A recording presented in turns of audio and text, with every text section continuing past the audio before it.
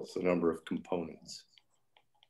And then he assigned to the framed link the sum over all states S of this variable A raised to the number of positive smoothings minus the negative smoothings, negative A squared minus A to the negative 2 times the number of components. And that's the Kauffman bracket. And of course, it satisfies two Skane relations that actually define it. And one of them is that, and what you're supposed to imagine is outside this ball, everything is identical. And in the ball, the two annuli are running the same side up. You have this Skane relation. And whenever you see a component that's just a plain old circle, it becomes negative A squared minus A to the negative 2. So it wasn't long after that, really not long at all, since after I heard that I heard the word Skane. And that's because I had this job as a lecturer at UC Santa Barbara, and Ray Licorice was there, and he used the word Skane to refer to diagrams inside a region in the plane, and as a way to get at the multilinearity of the definition of knot polynomials. And then that got turned into Skane module. And the first time I heard Skane module was from Shatitsky in 1992. And then I guess Turayev also came up with the notion of a Skane module. M needs to be an oriented three-manifold. And the reason why you need an orientation is so you can tell the difference between this positive smoothing and the negative smoothing. And now L is the set of isotopy classes of framed links. And that's up to, and now what you do is you form a vector space whose basis is given by those isotopy classes of framed links. And the way I'm going to do it here today, I'm only going to work with the variable as a complex number. A is now going to be a complex number, and you mod out by the submodule of all Skane relations, which consists of triples of diagrams that are identical outside. Oh, I did it backwards. Wow. And of course, if you have a component that's zero framed and disjoint from the rest of the diagram, then you can replace it by negative A squared minus A to the negative 2. And that's the Kauffman bracket Skane module of M at the variable A. And now if you were attempting the inverse in there somewhere. Oh, yes, it is. Thank you. Deal. Got it?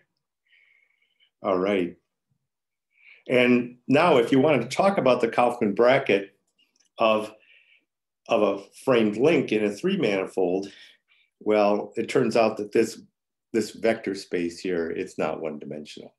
And so you have to have some scheme for choosing a linear functional. So to have a Kauffman bracket, you need a scheme for defining a linear functional.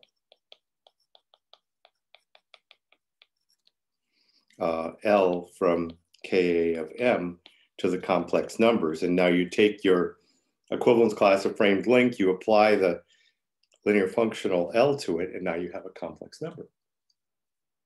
And this was first, conjectured by Witten, but it was actually through Blanchet, Habiger, Mossbaum, and Vogel that they constructed this for three manifolds at a 4-arth root of unity. And the idea was that they could figure out how to use Dane surgery to find an isomorphism from one of these spaces to another after they modded out by the radical of a pairing that came from the Kauffman bracket.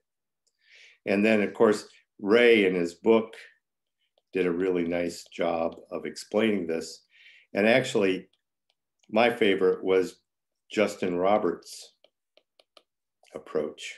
And so now the variable zeta is going to be a 4rth root of unity. And what Justin did, so that's the variable zeta, that's the 3-manifold, is he just modded out by anything that contained the R minus first Jones-Wenzel idempotent. And that was isomorphic to the complex numbers. And I should remind you that the Jones-Wenzel idempotents are based on the Chebyshev polynomials of the second kind that I'm writing down the formula for these.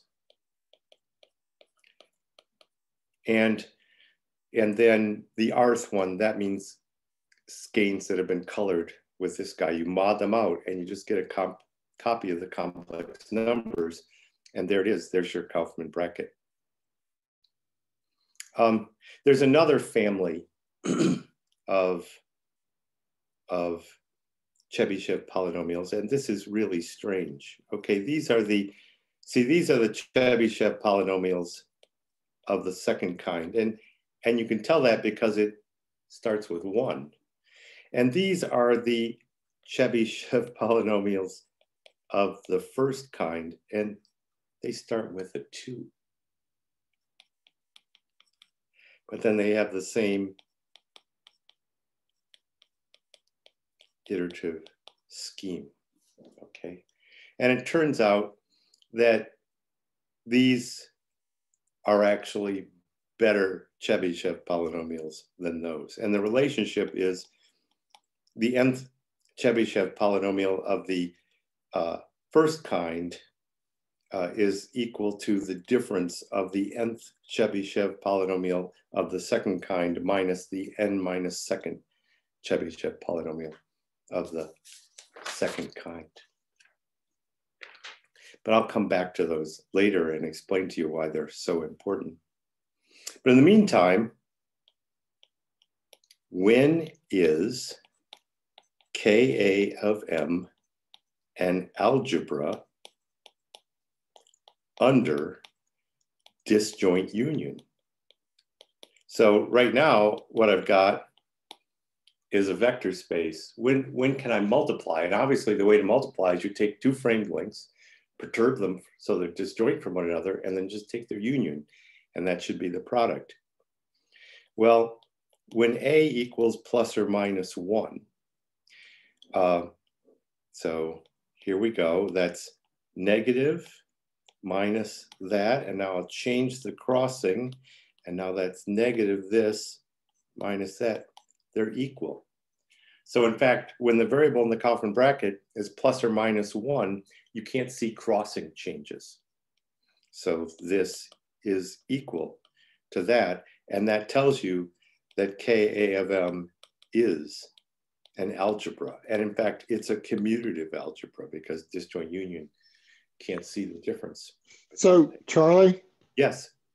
When A is minus 1, I agree with that. But when A is plus 1, it looks like you would get plus signs. Not that it really makes a big deal. Well, yeah, with plus signs, I wrote plus signs and then. That good? Yeah, maybe you could just put plus or minus there. You're right. Got it. I'm all over it. Yeah, thanks. Right. So, but what's funny now, when A is equal to plus or minus I, now what happens is this, and I'm just going to do A equals plus I, Scott, because I'll just get confused if I put plus or minuses. So then this is I times this minus I times that. And this is I times that plus, whoa, I times that. minus I times this. So what happens at I is you change sign. That's the negative. Every time you change a crossing, you change sign. But this is the amazing thing. Ka of m can be written as a direct sum over x in the first homology of m with z2 coefficients of these sub-vector spaces. And basically kxa is the part of the skein module that is spanned by all framed lengths that represent that first homology class with Z2 coefficients. And the skein relations, everything that appears in the skein relation is homologous to one another. And so the skein relations preserve this grading. Okay, and so the skein module is actually, the skein module, the Kauffman bracket skein module is graded by the first homology of the manifold with Z2 coefficients. There's a more modern, there's a GL2 skein module, which maps down to the Kauffman bracket skein module. And this is due to Paul Wedrich and O.L. Kwefalik. And it's graded by the first homology of M with Z coefficients, and which is really actually even better. But here's what I want to say. K0 of plus or minus I is a commutative algebra.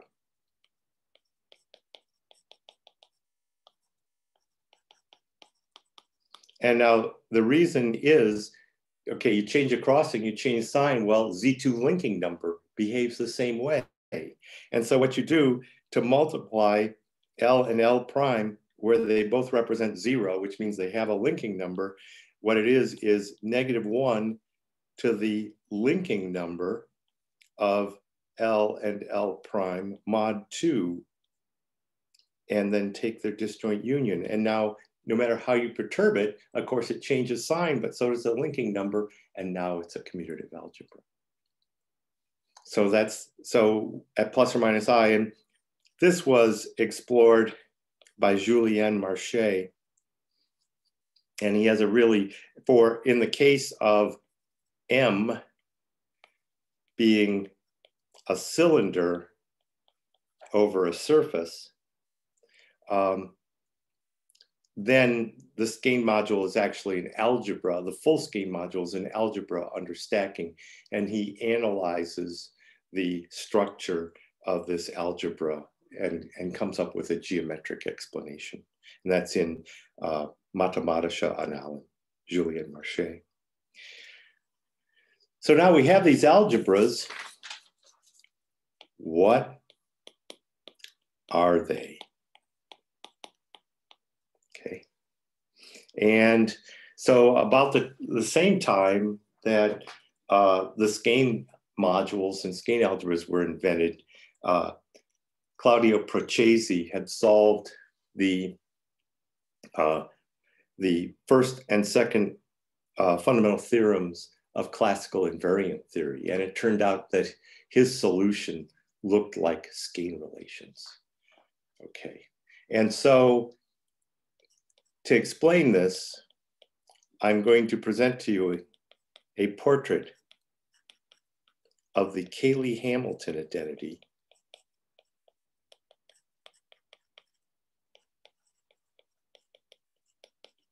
as a skein relation. And this theorem of Procesi's is why all of this works. So I'm going to start off with a 2x2 matrix of determinant 1. Now, its characteristic polynomial is the determinant of the matrix where I subtract lambda from the what are the entries, Charlie? Anything that I can multiply together so that AD minus BP equals 1. Right, fair enough. So Field, they're from a field. Okay. And now this characteristic polynomial is lambda squared minus a plus d lambda, and then ad minus bc. That's 1, is 1. That's the characteristic polynomial. But I can be more fancy and write that as lambda squared minus the trace of a times lambda plus 1. Now, the Cayley-Hamilton identity says that if I interpret this as a matrix equation, then the matrix A solves it. So in fact, instead of writing 0, I write the 2 by 2 matrix of all zeros. Instead of lambda, I put a squared.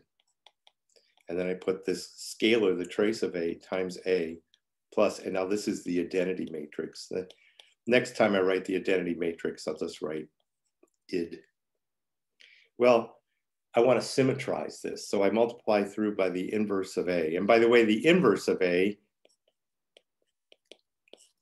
dA negative B negative C, you exchange the diagonal entries and take the negatives of the off diagonal entries.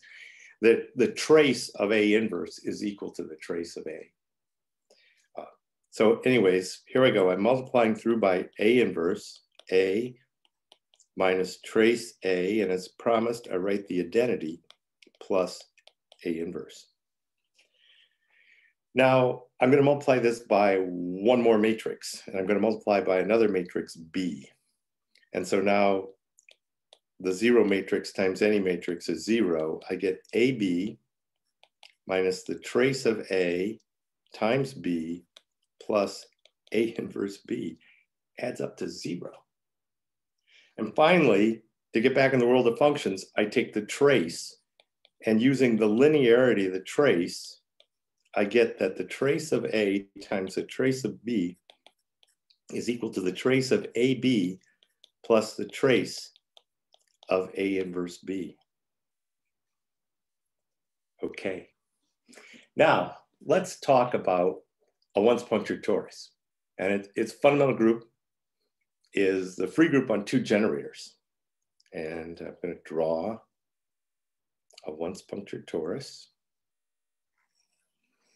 And now, if you're drawing a loop on this, you can figure out the conjugacy class of the loop by, if I go through this band here, that's the letter A. This band here, that direction, that's the letter B. And I'm going to assume that A and B are, basically, I want to look at a representation of the fundamental group of the once punctured torus into SL2C. And that just corresponds to choosing two 2 by 2 matrices of determinant 1. And now what I'm going to do is I'm going to draw a portrait of that Cayley-Hamilton identity. And whenever people do this fancy stuff, it all boils down to just drawing a picture of the Cayley-Hamilton identity. So here I go. I'm going to draw a picture of the trace of A.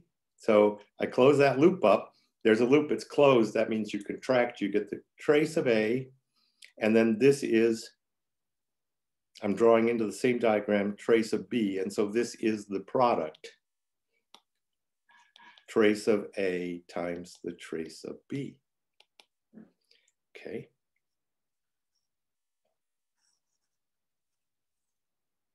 So now I want to do the trace of A times B. So first I go through A, and then I turn and I go through B. And that's that picture. And that's the trace of AB. And now finally, I want to draw a picture of the trace of A inverse B. Okay, so since it's A inverse, I have to go around A backwards, and then I go around here forwards, and then I close it up. And there it is, the Cayley-Hamilton identity, trace of A inverse B. And you see, I don't have to have orientations on them for the following reason, because the trace of A, the trace of any matrix is equal to the trace of its inverse. And so there's no need for an orientation. There's no need for a base point because trace doesn't see conjugacy. But now look at, the diagrams are identical outside of this disk. It's a skein relation, and specifically it's the flattened out skein relation.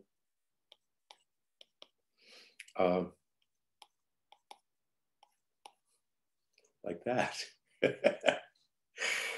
So now to get everything to work right, instead of using trace, you use negative the trace. And then Procesi's theorem said that the invariance for, and now he did it for GLNR, are generated by traces of words of length at most n+1, and functional, and then all relations, and this is the second theorem, all the relations come from functional evaluation of the fully polarized Cayley-Hamilton identity.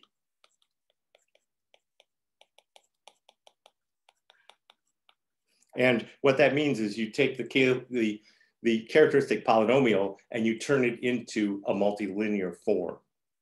And that's what it means to polarize it. And now you just plug words into that, and all the relations between invariant functions come from that. And of course, that's what we've written down in this case. And this was a theorem of my student Doug Bullock, that if you take k-1 of m and you kill off the radical, then that's isomorphic to the ring of SL2C characters, functions that are invariant under conjugation of the fundamental group of M. Now, at the same time, Mike Hilden and Greg Broomfield, they just did this whole thing because they learned about Procesi's theorem. They did the whole thing for a finitely generated group. And then they also knew this work of Lubatsky and Andy Magid about unreduced, the coordinate rings of unreduced character varieties. And what they did was they did a similar proof where they just took the group ring of a finitely generated group, modded out by basically relations coming from Cayley-Hamilton, and they got the unreduced coordinate ring of the SL2C character variety of G. So it would have nilpotence. And then this is about a year later. This is Pshititsky and Shikora. What they did was they proved k-1 of M is isomorphic to the Broomfield-Hilden construction. By the way, in addition to Broomfield and Hilden, a Japanese mathematician named Sato also did the same constructions. And so this is the history of how this happened. And then it was an English physicist named John Barrett who showed that k zeta of M is always isomorphic to k negative zeta of M with the choice of a spin structure.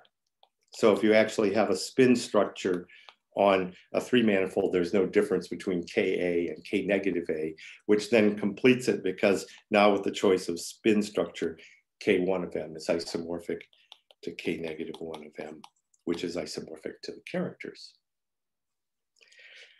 More recently, and this is me and Joanna Kania-Bartoshinska,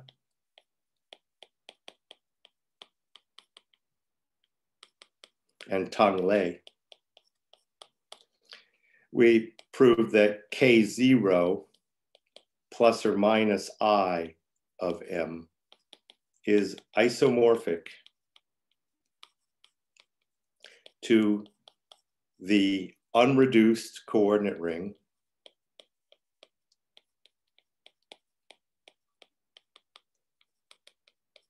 of PSL2C characters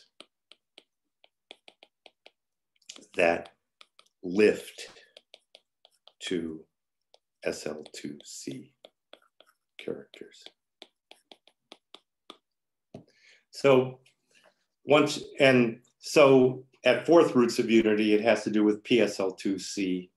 At second roots of unity, it has to do with SL2C. Okay, so that brings me to modern times. And the next big theorem, zeta, is now going to be an nth root of unity.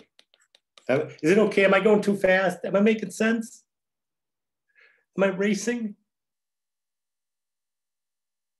Good It's okay? Everything is fine for me. Yeah, alles in Ordnung. All right. Okay. So zeta is an nth root of unity. And now what you do is you let M be that order divided by its greatest common divisor with 4. And now when you take zeta to the M squared, you're going to get plus or minus 1 or plus or minus I. And basically when n is not divisible by 4, you get plus or minus 1. And when n is divisible by 4, you get plus or minus I. And now this is a theorem of Helen Wang, Francis Bonahan, and Tong Lei. And what it says is there's a threading map from, oh, this number, that's going to be epsilon. There's a threading map from K epsilon of M into K zeta of M. And the first round of this comes from Helen and Francis, but this has been explored further by Hugh Morton and Peter Samuelson in the cases of the Humphrey polynomial and the Kauffman polynomial. There are versions of this due to them.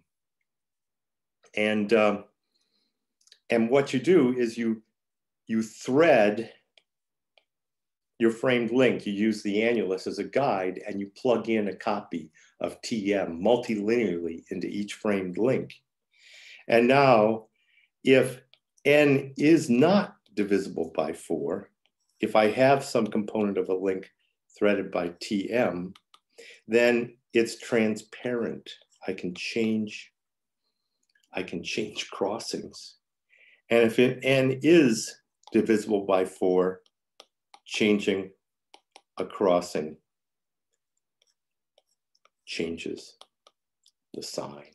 So there's this alternating thing that comes from I.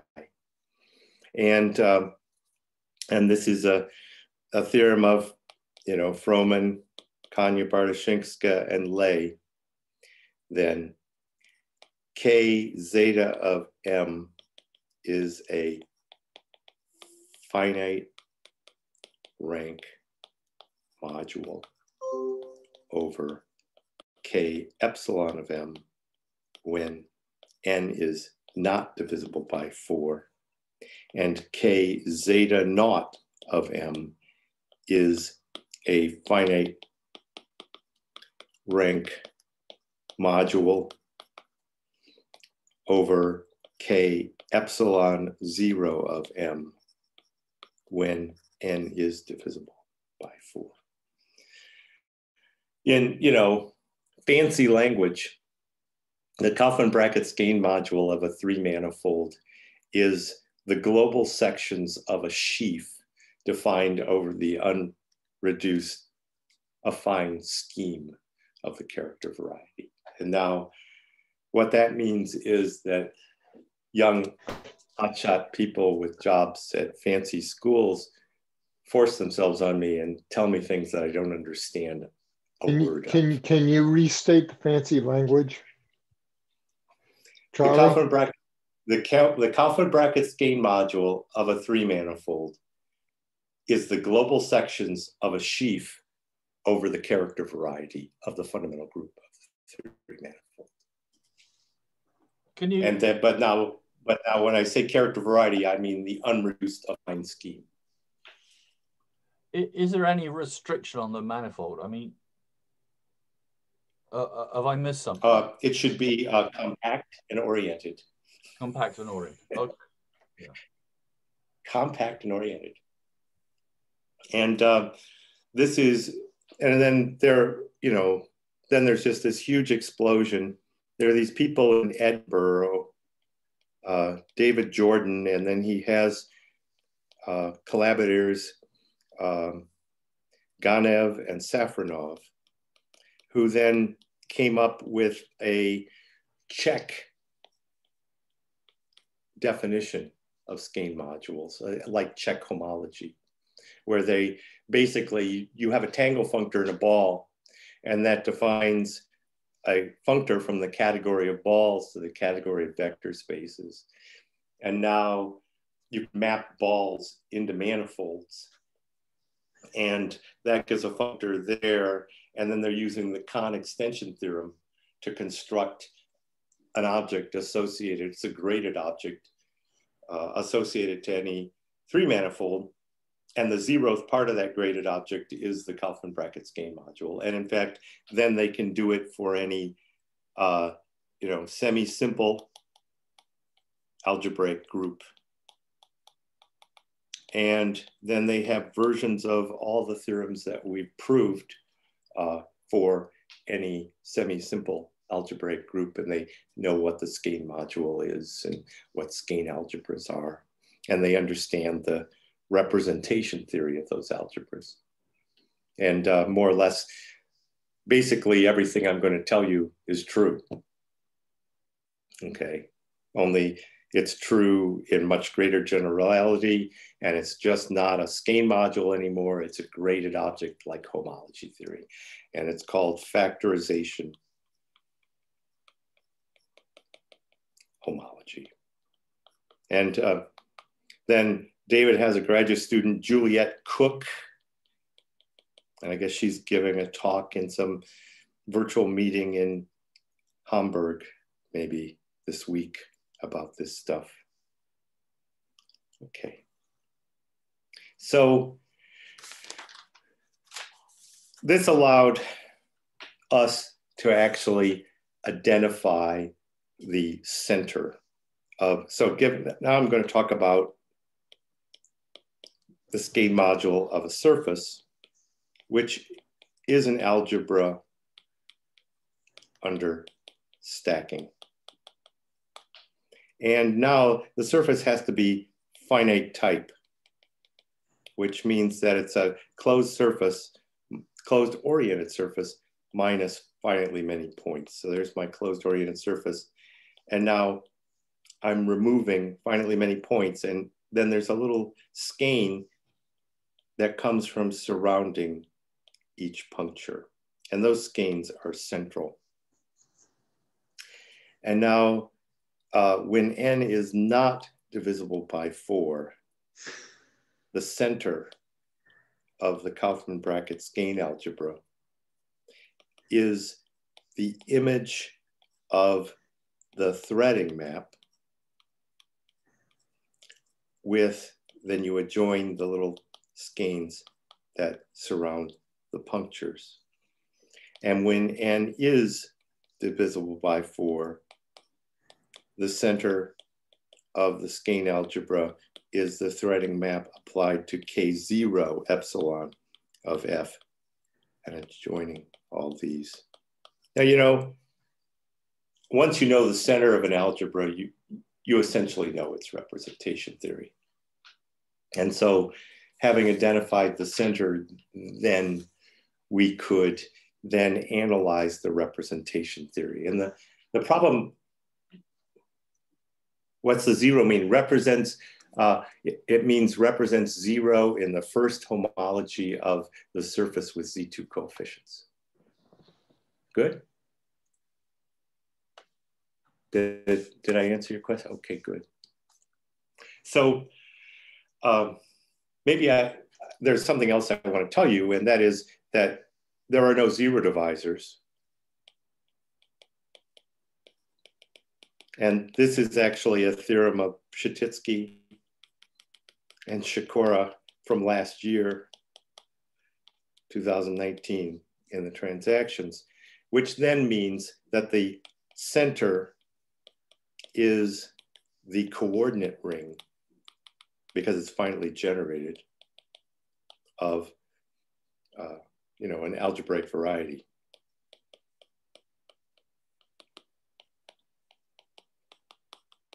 And we call that the variety of shadows.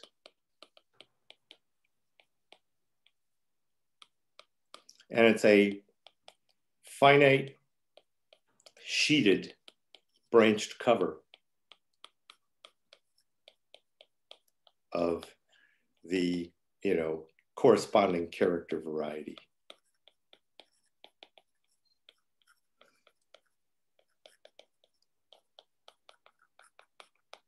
And to be simple, when F is closed, it is the character variety. So the center of the Kauffman bracket skein algebra is exactly the coordinate ring of the SL2C character variety when n isn't divisible by 4, and it's the coordinate ring of the PSL2C character variety when n is divisible by 4. And so what you should think of is the Kauffman bracket skein algebra is then a collection of operators on holomorphic sections of a line bundle over the character variety. That's actually what it is. And that actually identifies it. So one more thing, we defined a trace. And the trace, we also compute the trace. So it's an algebra over the center. We localize the center to make it a field. And now an element of the algebra acts by left multiplication on the algebra, defines a matrix. Take the trace of the matrix, and that's the trace. And this trace turns K zeta of F into what is known as a Cayley-Hamilton algebra. And Cayley-Hamilton algebras were studied by Rosso, DiConcini, Procesi, and Reshetkin. Okay. So first thing, what do I mean by a representation?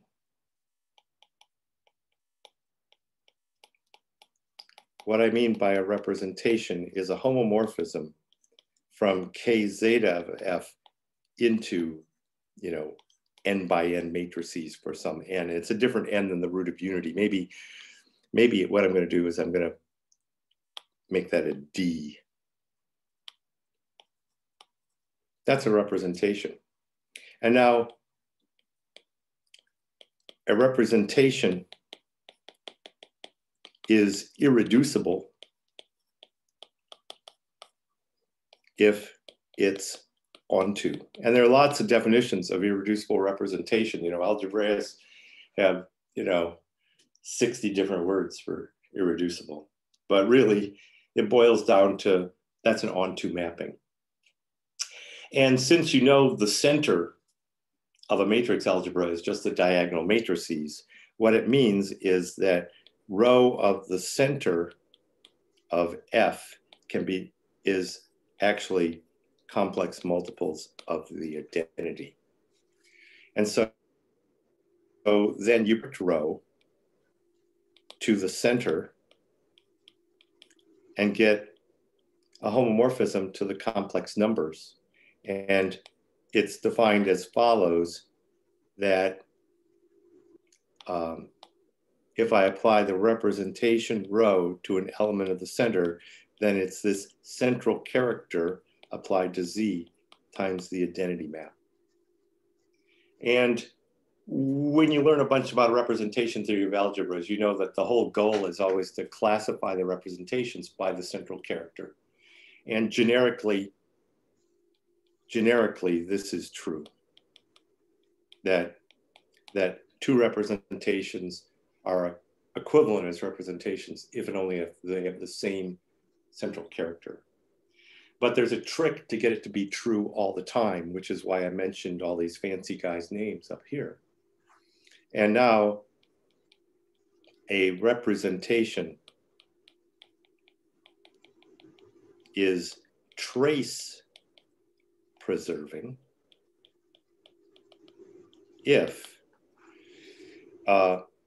if I take the trace in matrices of rho of an element of the algebra, I get the same answer as if I took the central character and applied it to the trace of alpha inside the algebra, where this trace on the right-hand side is that trace that I talked about coming from left multiplication, and the trace over on the left-hand side, that's just the trace of matrices.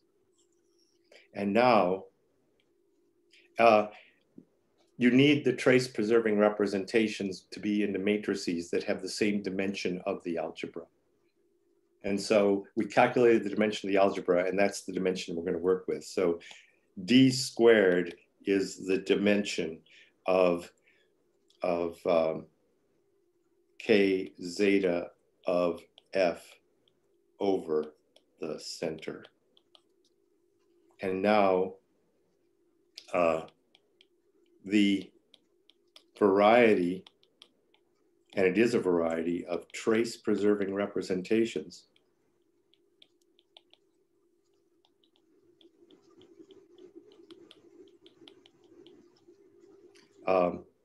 has as GIT quotient, geometric invariant theory quotient, the variety of the center of the algebra. That's the fancy theorem.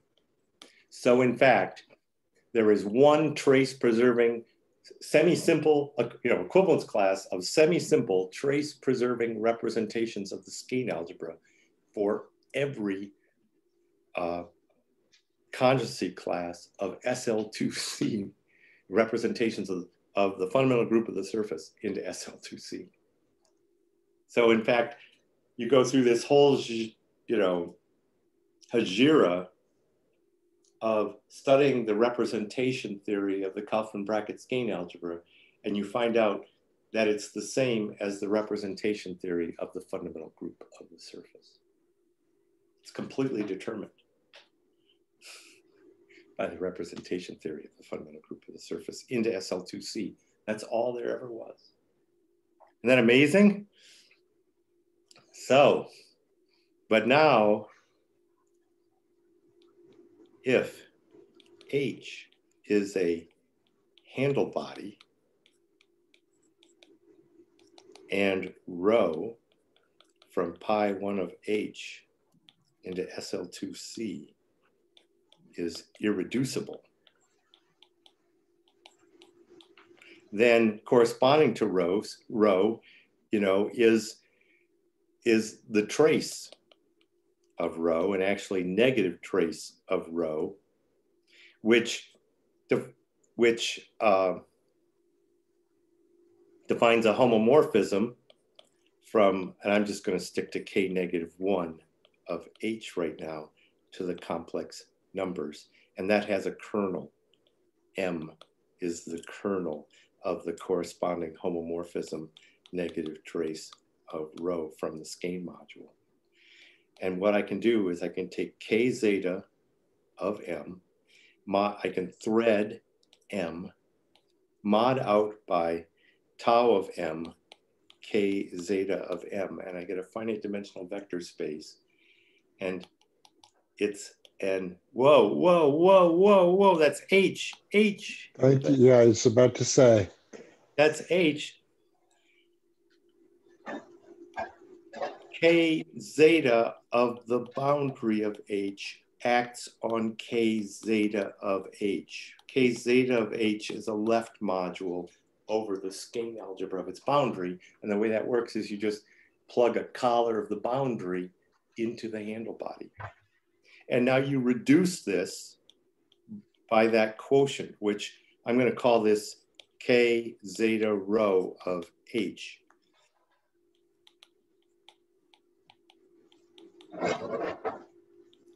And now this is what happens.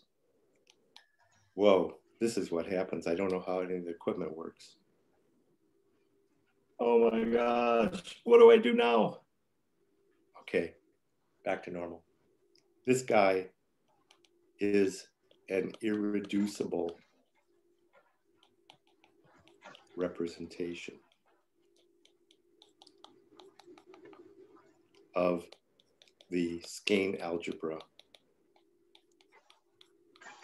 of the boundary. And the thing I should have said about irreducible representations is irreducible representations are trace preserving because there's a unique trace on a matrix algebra. So that means that this variety, inside this variety of representations of the skein algebra, lie the representations coming from the skein algebra acting on handle bodies that it bounds. And so now if M is a 3-manifold, it has, you can write it as a Heegard splitting, H union B, where the intersection of H and B is the boundary of H, which is the boundary of B, which I'll call F. And then this is a theorem of, well, it's in a joint paper with Razvan Jelka, but in fact, Razvan proved this, that you can understand the Kauffman bracket skein module of the 3-manifold as the tensor product of the skein modules of the two handle bodies over the skein algebra of the Heegard surface. And now when you reduce at an irreducible representation, you're taking the tensor product basically of the, because a matrix algebra, you understand, only has one irreducible representation. And now if it's a left module, it's the column vectors. If it's a right module, it's the row vectors. And so reducing this formula on the right-hand side, I'm taking the tensor product of the row vectors with the column vectors over the matrices. And that's the complex numbers. And that's what happens. And then with Razvan, in simple examples, for lens spaces, we produce all of the dual space of LPQ with these linear functionals. So in fact, in small examples, the dual space of the Kauffman bracket skein module is spanned by linear functionals that come from irreducible representations of its fundamental group into SL2C. And of course, the way you can arrive at one of those is to put a hyperbolic structure on your manifold. And okay, that is the story. So you said you put a hyperbolic structure in your 3-manifold, but you're talking about lens spaces. Well, so these cases, that's where we can work the examples, and they're not even irreducible representations, and they still produce copies of C this way. Uh-huh. And so it even works when they're not, you know, I know it all works when they're irreducible. It turns out it works out when they're reducible too.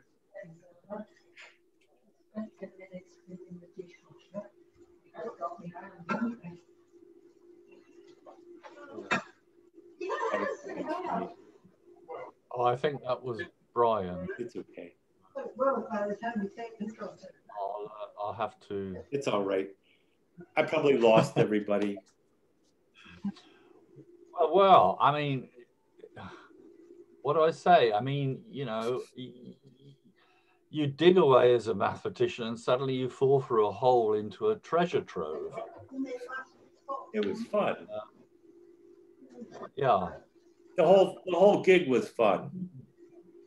Okay, from deciding I was going to do it back in 1978 to now, I had a lot of fun. And you know, I'm not sure it. Well, there's no point in doing maths unless it's fun. Right. Anyway, thank you very much, Charlie. Nice talk. Thanks. Thank you. Can I ask a question? You can. You may. To what extent is the Kauffman bracket skein module of the three-manifold dependent on the fundamental group? I believe it's completely dependent on the fundamental group. Okay, I think it's, but then it has more data built into it, you know, because you're keeping track of, it's fundamental group plus a little bit.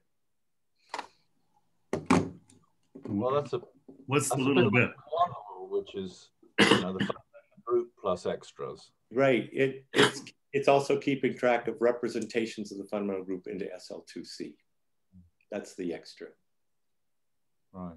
And so, in fact, the other information in the Kauffman bracket skein module, you can pick off the information by choosing a representation of the fundamental group of the three manifold in SL2C and using that to cut down the skein module to produce a linear functional that measures it. And I think that's everything. So does it then contain peripheral information for the fundamental group? It can. You know, you have to set it up so you're keeping track of the peripheral algebra, right? Yeah. And you know, piecemeal, almost all the theory just points to the Kauffman bracket skein module measures representations of the fundamental group in SL2C in the end.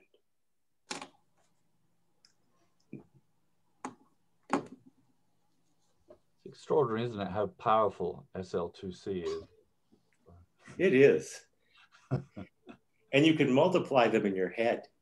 Yeah, they're only little titchy 2x2s. Yeah.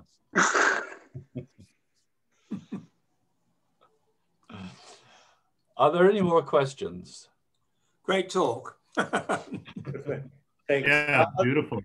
Other groups in SL2, well, that's what David Jordan, who's a professor in Edinburgh, and his collaborators have done, is they've taken this whole mechanism and all the things we've done, and they've effortlessly carried it over to all semi-simple algebraic groups. So you could talk about SL3, you could talk about, and of course, you know, with combinatorial representation theorists, you know, like the people who follow Fock and Goncharov, and they have this whole, you know, world of trying to build the correspondence between the combinatorics of these diagrams and surfaces and the geometric structure of character varieties of surface groups. And the big conjecture is like so in the case of SL2C, the simple closed curves, the simple diagrams on the surface turn out to be the corners of the character variety if you define it in a natural way, so that you can talk about convexity. The corners of the character variety come from those. And then recently, the same theorem was proved about the non-elliptic trivalent webs in a surface up to isotopy, that they correspond to the corners of the SL3 character variety. And so there's a lot of work of people just trying to take these combinatorial objects we study and then see them in the geometry of character varieties.